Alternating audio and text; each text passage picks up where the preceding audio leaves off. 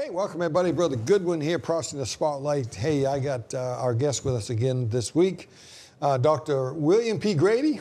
We've been talking about his book, Perilous Times. Hey, how many out there think we're in perilous times? If you don't think so, you're not paying attention. You're living in La La Land somewhere. We are in perilous times, and I say this too, you ain't seen nothing yet. Bad stuff is on the horizon. You better be prepared for it. The Bible says the prudent man seeth the evil afar off and hideth himself. There's a lot of truth in there. And all right, we're going to get right to it here. Brother Grady's sitting right there. He's anxious to share some more truth, some more nuggets from this book here. We want you to know that you can get the book on the website, processingspotlight.com. You can get one or you can buy two, get a real good deal on two of them. And that way you can give one to a friend or your pastor. All right, well, let's get started. Roll up your sleeves, get your pen and pencil out, and stay tuned.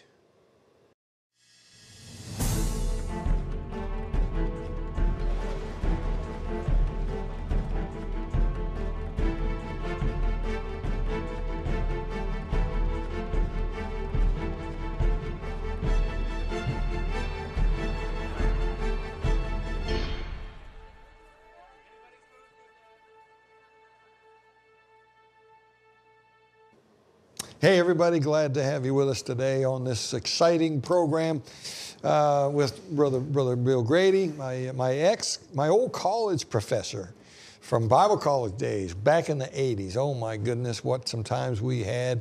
And who'd have ever thought, Brother Grady, looking back, going back in time, who'd have ever thought that we'd be on television, for one thing? My goodness.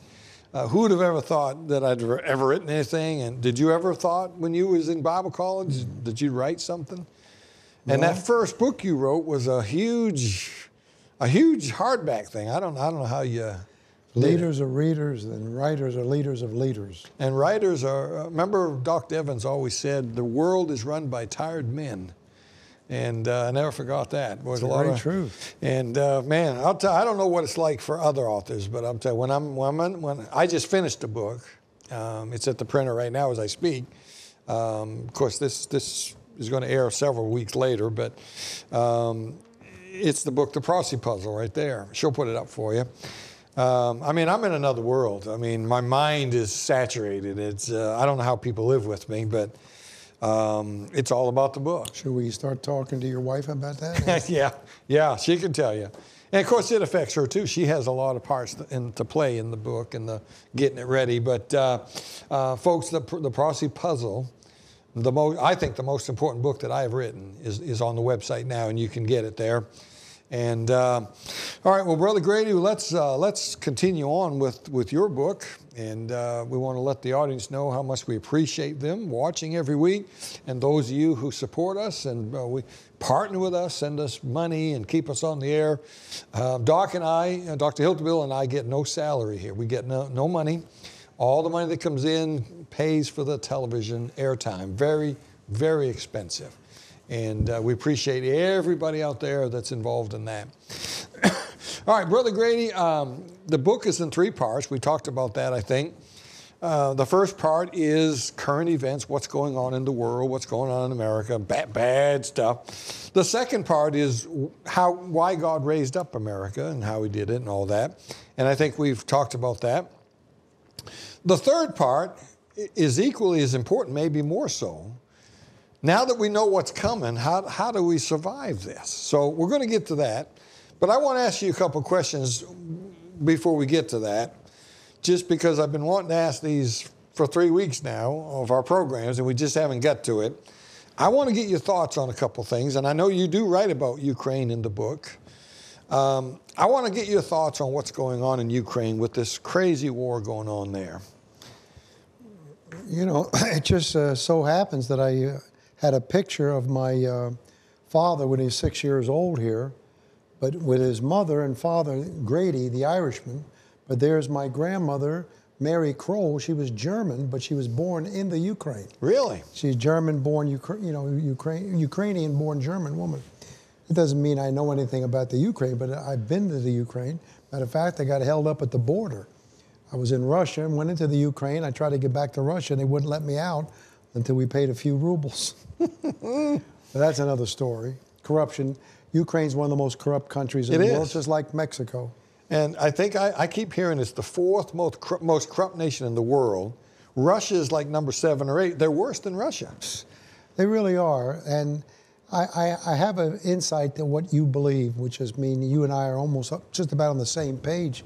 But 99% of this country is in the dark.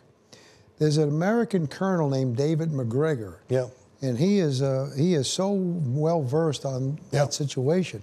You listen to him for a couple of days, you feel like you've been to college. And I've gotten a lot of my insights from him. Yeah.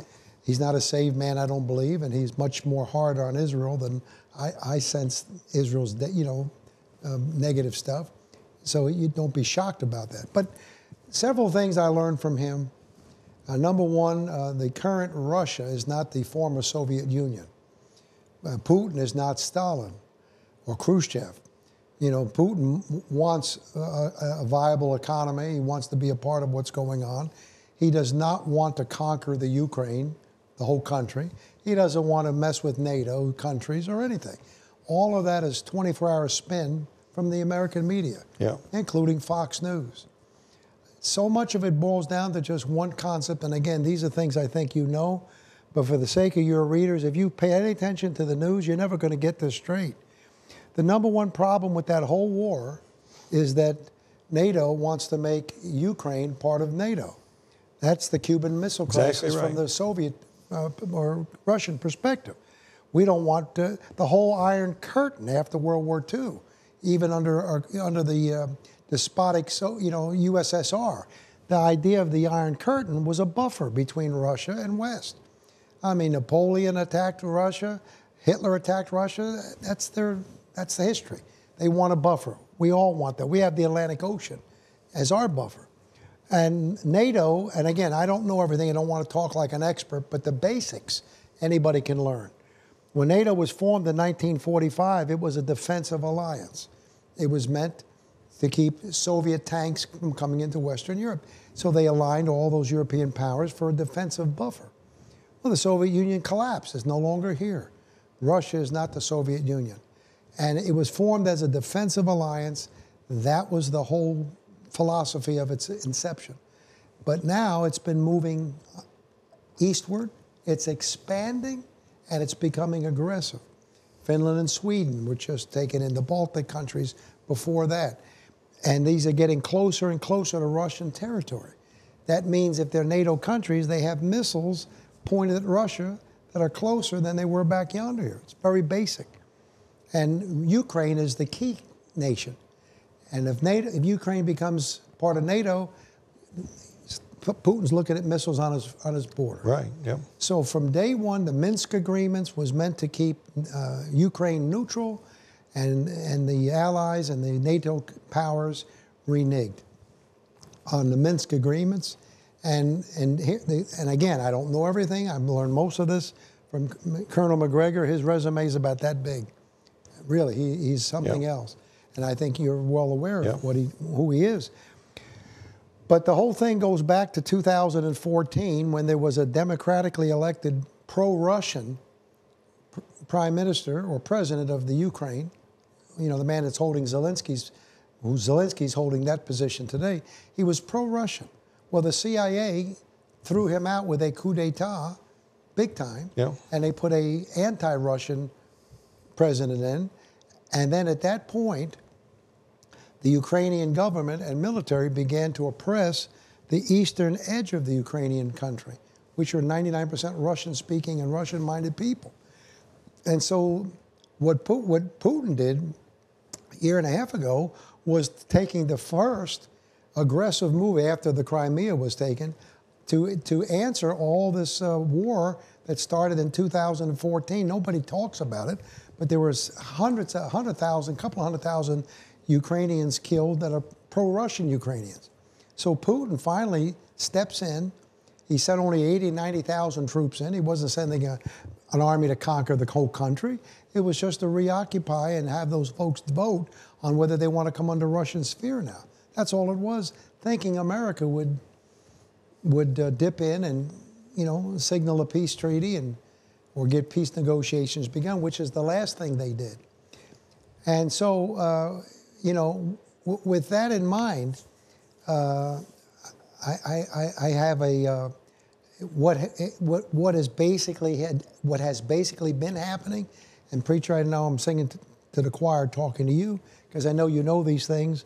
But for your listeners to get a second opinion that matches your opinion, they need to hear this stuff. What's going on basically now is Europe and the United States and Great Britain are fighting a proxy war against Russia. Yep. It's dangerous. Using the Ukrainians as the cannon fodder. They've had over 500,000 dead. Yep. We had 38,000 dead in World War II. They've got 500,000 dead. A small country to begin with. Most of them 18, 19, 20-year-old kids. And now they're dragging people into the... Bringing women in now, I think. Yes, and we keep talking about we're going to resupply. How come nobody's suing for peace? How come nobody's making an attempt? The president of Hungary is the only guy that's making some effort, along with Chin in China. That's it. Biden and the rest of them, all they want to do is provoke Russia. They're provoking, giving the Ukrainians permission now to use American weapons to fire at Russian targets inside of Russia, not let the Ukrainians shoot Russians inside of the Ukraine. You know about this, but to fire into Russia proper. A couple weeks ago, they hit a radar base that Russia uses to monitor incoming nukes. That's their security blanket. We wiped it out. Yeah. You know what that tells Putin? Maybe some nukes are coming. You talk about putting somebody on guard. Yeah. A drone attack landed, I think it was a couple of meters from Putin's personal residence. So you know what he did? He turned around and had a hypersonic missile fired at a NATO meeting that was 3 miles from the Polish border. It wiped out 20, 30 NATO officers, killed them. I understand there was an American at least that was killed as well. 3 miles from the Polish border to show them, don't mess with us, we're serious. Yeah. But having said all of that, what I think, and again, am I right, Brother Goodwin? The longer we're saved, the older we get, the less we want to be dogmatic. We don't know everything, but we know some things. What it seems to me is Biden, and he's got so many problems on his own overnight since the crazy debate, but it's been like he's been constantly provoking Putin, and Putin is holding off for Trump to get in. But Biden and the West, they want to start a nuclear war. And Putin's trying to hang in there until the election. But the neatest thing that the Lord showed me about all of this, I couldn't wait to tell this to you. The neatest thing is this, in my humble opinion.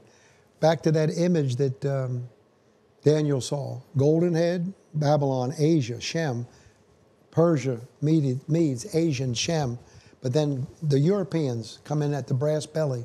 That's the Greeks take over, followed by the 2 Roman legs. Western, Japhethite, right? Okay, well, here's the crazy thing. On the bottom of those 2 legs are 2 feet with 10 toes. Mm-hmm. And you know that's where the stone cut out without hand takes that image out, not at the legs, but at the feet. So here's the thing the Lord gave me, Dan. You'll love this. You got so much deep stuff going, I got to come up with something deep. Here's the craziest thing. You know who those 10 toes are? This is something you'll never forget this. Make a note. You heard this on this broadcast tonight. You know who those 10 toes are that the Lord's going to take out? Those 10 toes are NATO. Wow. NATO, the EU. And one more, they're the bad guys. Putin is not Stalin. He's a bad good guy, you might say. Yeah. He's Russian, but here's the deal. Remember when he's butting heads with Obama over the Olympics? He's not letting any sodomites in his Olympic team, and Obama's making fun of him. Putin is a nationalist. He wants what's good for Russia. He's not wanting to be part of the globalism. Mm-hmm. And the globalists can't stand that. And that's what this is all about, I think. But one more thought from the scripture, and then pass the baton back to you.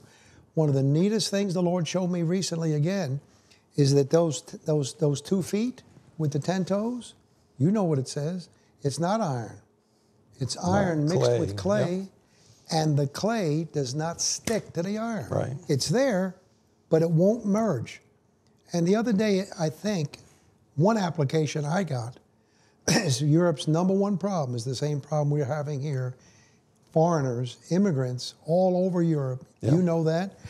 I think that's the clay. That's weakening the iron. Yeah. And the EU is shot. The economies are shot. And now they're resisting it. They're trying to get rid of them. See, they try to tell us that diversity is strength, but it's the opposite. It's Diversity the opposite. weakens. And it's not fixing. It's not. Yeah. But by this time, they're there. And their economy is collapsing as a result of it. So the devil's doing the same thing in Europe that he's done in America. Sooner or later, everybody's economy is going to crash. Brexit isn't going to be the answer. It's just a diversion, I think, at the moment. The Antichrist is going to have the answers. Yeah. He's about ready to show up, don't you think? Yeah, and he's going to institute the one world financial system, which is here now. It's just that we're still allowed to use our dollars. Yeah. But the world system is ready, and we're already digital. Well, you can sell something in Russia and ship it. You not even exchange physical money. It's just all done instantaneous. Well, that's your expertise there. Yeah, I've sold guitars. I've sold guitars to Moscow, and I don't know if I can now. I mean, it's possible that we can't now. I don't know, but people need to remember the phone call that Trump had with Zelensky, the guy the CIA put in there. Yeah. That Trump said, "Hey, you need to investigate this." It was like Trump said, it was a perfect phone call. He needed to investigate, but Zelensky's not on our side. He was put there by. No, he's a Jew. He's a pro-transgender, pro-LGBT. All the big politicians have got their hands in the pot in there, including the Bidens. They sure do. Millions of dollars. It's the most corrupt nation. And by the way, when Putin talks about denazifying the Ukraine, everybody laughs at that. And I know you know this, back to referring to my book on Israel, the Holocaust. Yeah. Before you had the gas chambers, you had the Holocaust by bullets, they called it. When Barbarossa opened up an attack on Stalin and the Germans came into Russia, after the Wehrmacht would conquer territory, then they'd move on to the next goal, and the Eisengruppen deadhead anti-Jewish killers came in next, shooting Jews all over the Ukraine. I mean, all over Russia. That was the beginning. The Holocaust, the gas chambers came on the scene to be a more merciful way for the killers to do the killing, not for the victims. These Nazis are shooting women and children point blank range, losing their marbles. They finally started getting drunk doing it, and they're not killing them, they're wounding them, and they're coming out of the graves after they're covered up with dirt. In the middle of the night, they're crawling out, the ones that lived, like zombies. It's crazy. But all that to say this, the very first major shooting in this Holocaust by bullet phase before the gas chamber phase, the largest killing of Jews in one day was in Kiev. You may know that. And Babi Yar, it's called. 2 days back to back in giant ravines, Ukrainian nationalists, Ukrainian Nazis, shot down 38,000, 37,000 Jews, mostly women and children. Yeah. Those Nazis are still in power. Yeah. Now, we're going to move on to the October 7th thing with the rest of the time we have, but let me say this. We know what's coming, the Ezekiel 38 war. Russia's the main person in that, but there's others. And isn't it interesting that just a couple of days ago from the time we're recording here, which will be a couple of weeks for you guys before this airs, but Saudi Arabia, you probably heard this, the Crown Prince has come after our country and is threatening to sell all their bonds and crash the market. It'd be unbelievable if we steal the money that Russia has in our system, billions of dollars that our country has frozen. We're threatening to give that to Ukraine. It's robbery. It's exactly what, robbery. And Saudi Arabia's taken their side. Of course, they're BRIC nations. They're together. So Saudi has taken a side against us and has joined Russia. Where is this leading prophetically? The Ezekiel 38 war. Russia's going to eventually, we're trying to break them. We're trying to, deplete their money. And we don't care about Ukraine. We don't care about them 500,000 people. This is a tool to weaken Russia. We blew up their pipeline. I mean, you can't tell me Russia blew up their own pipeline. And we did that. Putin's sitting there taking it. I was just in Germany 2 months ago, and those on a plane talking to all these Europeans. They laugh at that, just like you said. Yeah. You know what's a very interesting... He's heading to the Golan Heights. Yeah. People don't know it. That is the mountains of the north. Well, that's where Ezekiel 38 takes place. A very interesting twist on that is this. Why does Russia invade Israel? Now, here's something interesting. And again, you can't predict anything. Every time you turn around, something bounces a new direction, doesn't it? From what you thought. But Putin, if you read his biography that came out in 2012, the major biography, Putin grew up being very pro-Jewish. Give you quick illustrations. When he was little, kid, his family was very poor. And there was a Jewish family down the block that fed them, literally, many times. When he went to high school, his wrestling coach, judo coach, was a Jew. He died the other day. Putin went to his funeral. They said he wept openly at his Jewish soccer coach, judo wrestling coach. Putin's high school German teacher was a Jewish woman. He loved her, older lady. She retires. She moves back to Israel. The first time Putin went to Israel, he looked her up. This is all a matter of record. Found her, bought her an apartment so she wouldn't have to live in a skid row. Bought her a very expensive apartment. There are paintings of Putin in several museums in Jerusalem. The Jews loved Putin because of the way he treated them. And all of a sudden, during this Russia-Ukraine war, the Mossad stabs Putin in the back, and they're giving information to the Ukrainians and to the Europeans about the Russians. He feels totally betrayed. Plus the gas that they found in Israel. Yes. All of a sudden, the pipeline's gone from Russia. Israel's going to take it over. And what if the Antichrist is out of Europe, shows up? Okay? Well, Israel's going to somehow get into a pact with the Antichrist, isn't he? He's going to have a covenant? Yeah. Well, what would Russia then do with Israel if Israel's allied with Russia, with Europe, with the Antichrist? Yeah. He's going to invade Israel. There's a basic explanation for why the invasion will come. That's a lot of good stuff to think on there. It's crazy. And Putin has already said that the Golan Heights belongs to Syria because Russia's in Syria. Yeah.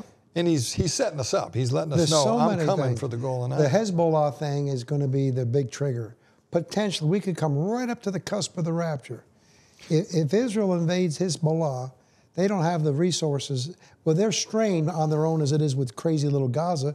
You know Hezbollah's got 10 times the missiles, 10 times the strength. So that leads us right into the October 7th thing, which I think it's been almost a year now. Yeah. I don't think people realize the world has changed since October 7th. Sure it has. America has changed. I mean, we're not really friends with Israel anymore. I mean, the people are, but the government. Right. Israel helping the Ukrainians is one thing, but after October the 7th and the bombardment of the Palestinians, now Israel's falling out of favor with whatever European currying they did to helping the Ukrainians out. So what do you make of the October 7th thing? I mean, some people say that it was Israel planned it. Others say it's very spooky.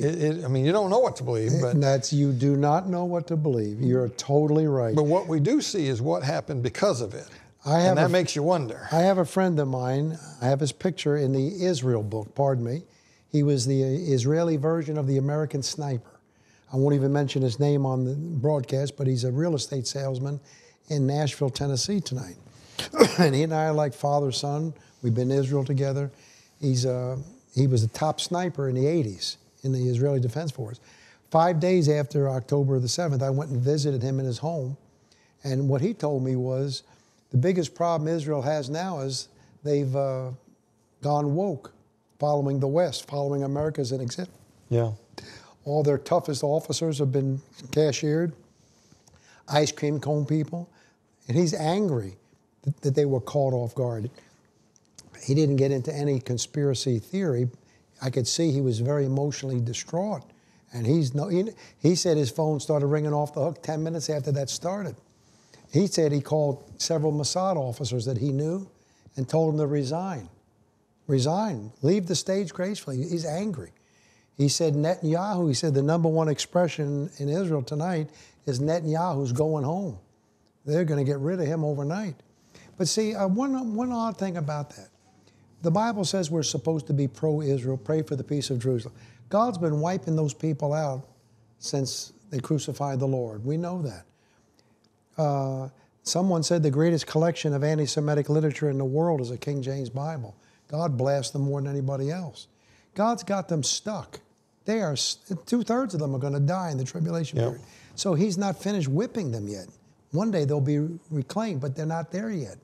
And God's got them in this crazy problem in Hamas, where to get those people out, there's that friendly fire and that all those Palestinians being killed. Who knows how many of them there are? But that has caused the anti-Semitism to rise. God knew it, he allowed it, and now they're stuck one more time. All these college kids protesting.